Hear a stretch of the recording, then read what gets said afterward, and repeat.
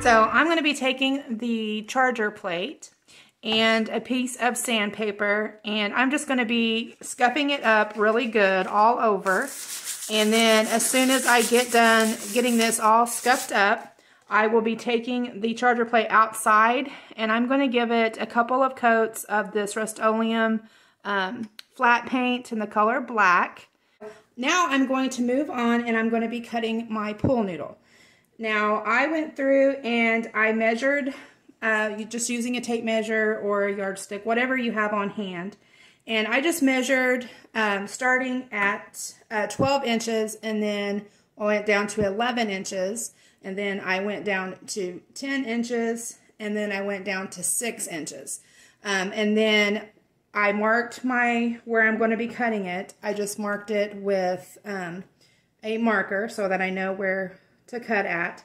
And then using a serrated knife or anything sharp that you have on hand that you can use to cut it. What I did was I cut at an angle for the first one. You will cut at an angle. And then for the second one, you're going to want to cut in a straight line because this is going to have to sit up straight. So I'm just going to go ahead and cut the next one straight. So there is the other one. And then for the next one, since this bottom part is pretty much straight, I am going to cut the next one on the next mark at an angle. So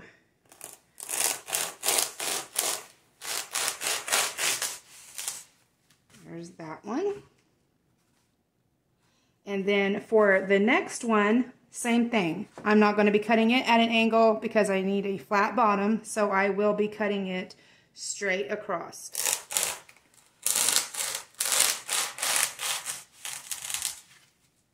So there is that one. And then for this tinier one, I'm just going to go ahead and leave it like it is. Now that I have my pool noodle cut down to the lengths that I want, I'm going to be adding some of these tea light candles.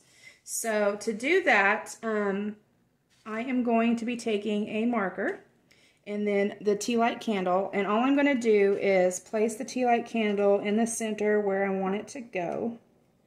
And then I'm going to be taking my marker, and I'm just going to trace around the perimeter of the tea light with my marker here.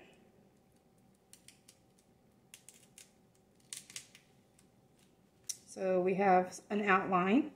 And then I'm going to be taking an exacto knife, and I'm just going to cut out around where I marked that. Just be very careful and don't cut yourself. And it doesn't have to be perfect. Just enough to where you can get your tea light to stick down in there.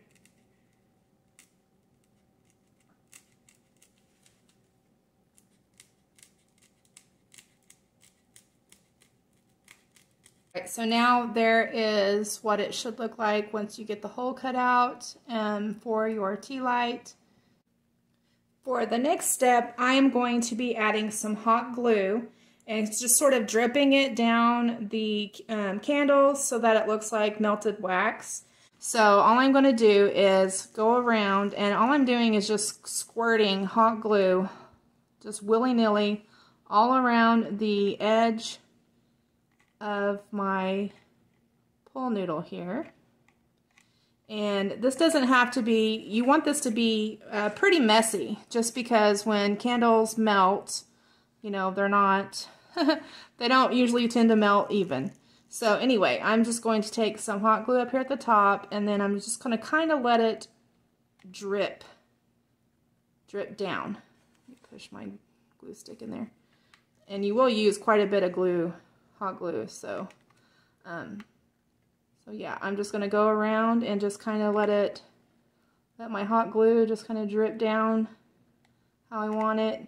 You know, you can make them go longer if you want. It's totally up to you. So now I have all of my hot glue how I want it to look on my pool noodle. I'm going to be taking my pool noodles outside and I'm going to be spray painting them with the Rust-Oleum flat paint in black. And a tip that I wanted to show you guys. Okay, so I just thought of this. They have the solar stake lights that you can get from the Dollar Tree, and I have some of them. But the little stake part that comes with them, I just took that out, and then at the bottom of your pool noodle, you know, it has a hole. So I'm just going to stick that stake in that hole. That way, it will, when I'm painting it, I'm going to take it outside, and I have a flower pot outside that's just got dirt in it. There's no flowers or anything. But I'm just going to put my stake in the flower pot and spray paint the pool noodle so that way I can get the whole entire thing and I don't have to, you know, sit it down or lay it down or anything like that. So I think that it's going to work out really good. So anyway, I just thought I'd throw that in there. It's a little tip in case, you know, I mean, you could probably use a wooden dowel or a stick or something too if you wanted to, or, I don't know. Anyway, I just thought I'd throw that little tip in there. So now that my candlesticks are all painted and dried, I think they look so cool. So, anyway. Now that they're ready to go and my charger is all painted and the paint is all dry, and I did only paint the front side because the back side is already black. So, and I did give the charger plate 2 coats of the paint, and I also gave the candlesticks 2 coats of paint also. So, okay, so now we're going to start assembling our little tray here. So I'm just going to grab the charger plate, and then I'm going to grab my candles, and I'm going to start with the tallest one first, and I'm going to be hot gluing this to the base of the charger plate, and then I will go in with the next largest and place this next to it, and then so forth and so on. I will go on to the next largest one and kind of place it next to the one in the middle, and then the next to the largest I'm going to place kind of in front of that tallest one, and then I will be placing the shortest one kind of out here on the side. Now you can arrange these however you want. I want to have a space left over here so that I can add, I think I'm going to be putting a skull here. So anyway, I'm going to be adding something here and maybe possibly something around here. So I do want to have a little bit of room.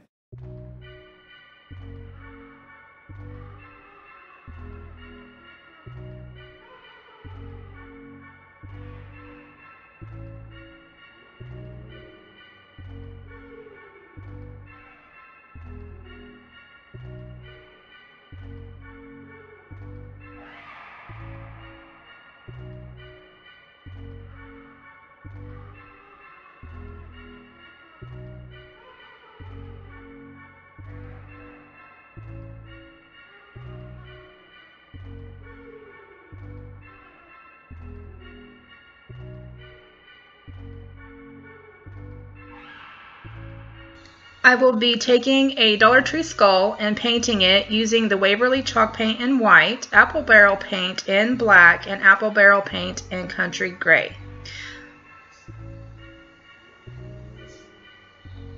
I will be using some of these makeup wedges, a foam brush, some paint brushes to apply the paint.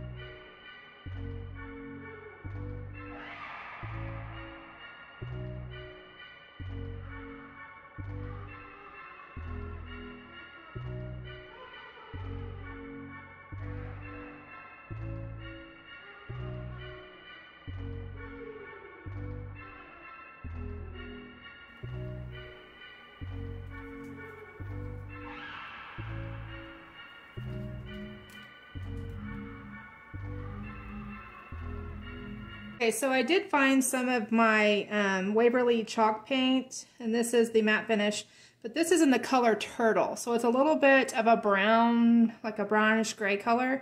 So I think I'm going to use some of this also to kind of stamp over the skull, and I have to say that these makeup wedges work really well, and you can get these from the Dollar Tree. Here is my skull. I know it's not perfect, but I still think he looks kind of creepy, so I'm happy with it. So anyway, now that he is done and he is dry, I am going to be hot gluing him to our plate here with our candles. So I'm just going to find the area where I want to put him, and I think I'm probably going to put him kind of like that, sort of catty corner in a way, I guess. So I am going to be hot gluing him to this plate, and so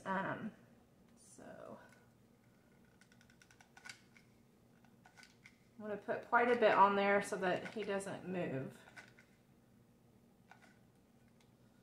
There, and then I'm going to put some up here on the chin area. Okay.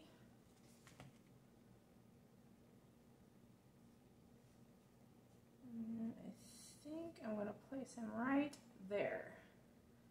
I'm just going to kind of push him down just a little bit. Now I think I'm going to add some of this Spanish moss that I got from the Dollar Tree. And I'm just going to be hot gluing it around in these empty spaces right here.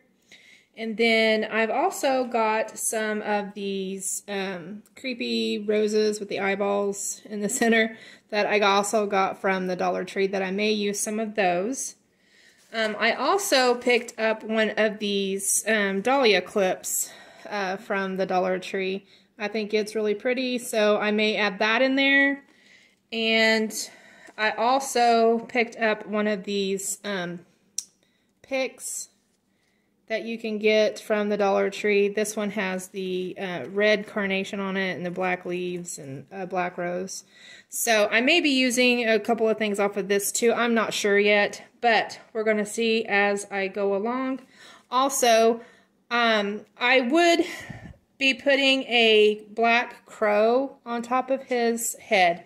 But unfortunately, my Dollar Trees do not have black crows right now. So, as soon as I find one, though, I will be getting that and then adding it to my skull here. So I'm going to go ahead and start adding my moss. And all I'm doing is hot gluing it down. I have all my Spanish moss down, and I just hot glued it all the way around. Even the back, so that if you happen to see it from behind, you can still see the Spanish moss, or the Spanish moss. So now that I'm at this point, I am going to go ahead and add some roses.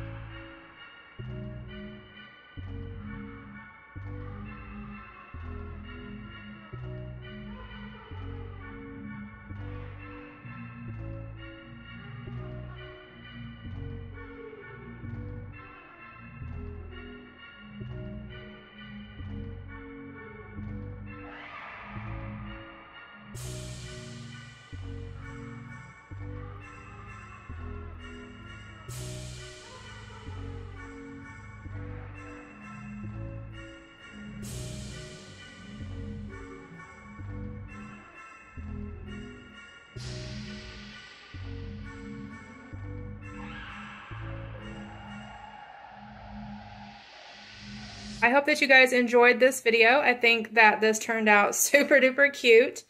I think it would look even spookier if you had some, like the spider webbing that you can get at the Dollar Tree. But like I said, my Dollar Trees just really haven't had anything out just yet. So I didn't have any. But I thought I would just show you guys what this looks like. This is on my kitchen counter. And I just put a little bit of the creepy cloth that you can get from the Dollar Tree down. And then added the candle set. And then there is also this little kitty cat figurine that I purchased. So anyway, I just wanted to show you guys how it turned out. I hope that you guys give this a try. I think it is super cool. I just love it. And yeah, so anyway, if you guys liked this video, please give it a thumbs up. If you haven't subscribed yet, please do, because I would love to have you. I hope that you guys are having a wonderful day. I wanted to thank you all for watching, and I'll talk to you all later. Bye!